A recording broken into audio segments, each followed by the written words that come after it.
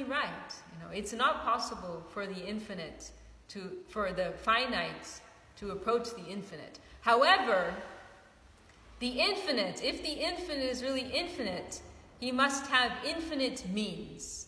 And he must have some way of making himself known to the finite. If the infinite is really infinite, he has infinite capacity, will have some way of making himself known in such a way that the finite can know him.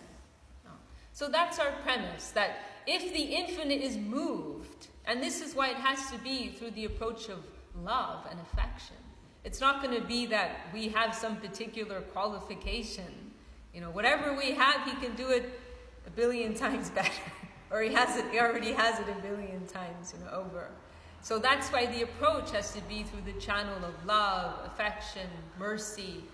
That's like the medium through which the great can connect with the small. So that's the recipe? That's the recipe, yeah. Srila Srila Maharaj also describes that spirit of surrender as the greatest power known to man. Because not only can we attract the infinite, but if one has devotion to such a high degree, they can even control the infinite. Through love and affection. In the same way that a small child can control their parents.